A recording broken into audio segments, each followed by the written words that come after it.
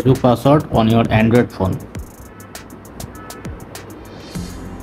If you go to your profile and go to your setting, then press on password and security, and password and security again, press on it.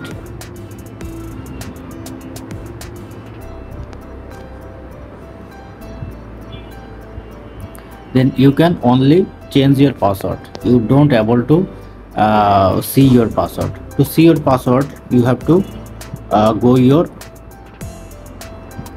Gmail account. So go to your Gmail and press on this icon and go to manage your account, this option, press on it.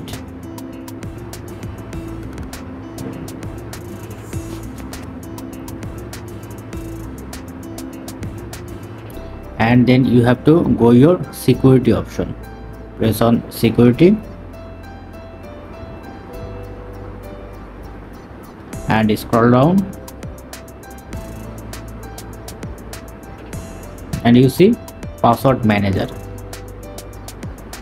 You have to select this option, press on password manager, and then you can see all of your login account. I want to see my Facebook password, then you need to go Facebook, press on it, and then you can see all of my login Facebook account, this one. Actually I have 3 different accounts, so this shown all account here.